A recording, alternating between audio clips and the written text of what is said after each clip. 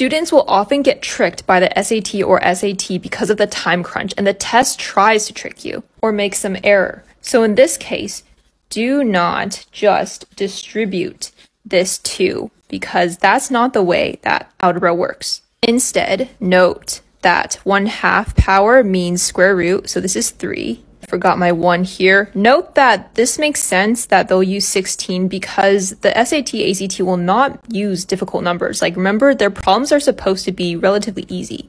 So we have 4. Don't take time to write out the extra step. Just know that this is 7 squared, and you circle your answer, which is 49. It's not about forgetting things because it's not about memorizing things. So why can you not do this equals a squared plus b squared? If you just use simple numbers and make a equals 1 and b equals 2, you see that this is supposed to be 3 squared, which is not the same as 1 squared plus 2 squared, and that's 5. So always try numbers yourself when you forget and know why this is not something that you can make in algebra. If 1/6 is 1/2 of 3/4 of a certain number, what is that number? This guy had a solution to multiply this over and have this, and then do the reciprocal of 3/8 to this side, which gets x. But here's a better way. The smarter way to solve any problem is to do it in a way such that you have less room for error. So we should see where to simplify first wherever possible. This means we should multiply both sides by 2 to get 1/3 equals 3/4 x.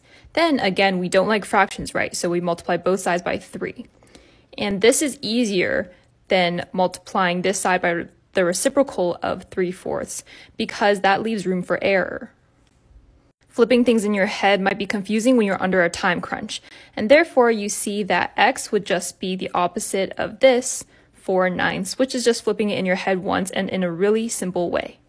I've showed this problem before, and the first time I showed the direct way that many students would use, which is to multiply both sides by this x plus 2, and what to not do because this cannot be -2.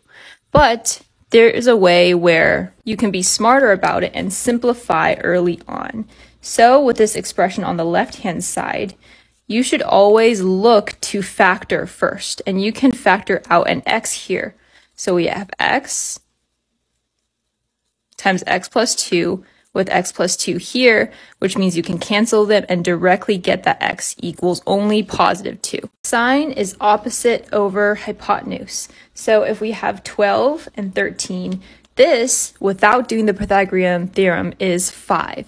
And why is that? This is key to be faster on the exam. This is one of many special right triangles.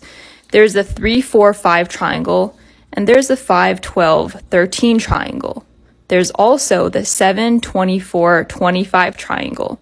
Do you see a pattern here? If not, I'll explain to you the trick. The trick is that for any right triangle, you can take the shortest side length if it's an odd number, square it, and then split it into 2. So here we took the 3, square equals 9, and that splits into 4 and 5. So it's about 4.5, but you use the numbers that are the whole numbers next to it. And then 5 squared is 25, and so you split that into 12 and 13. Finally, 7 squared, 49, 24, and 25. Remember that the numbers that they use in the problems are supposed to be simple. So just by guessing, we can see and predict that these two numbers multiplied will be some form of 255.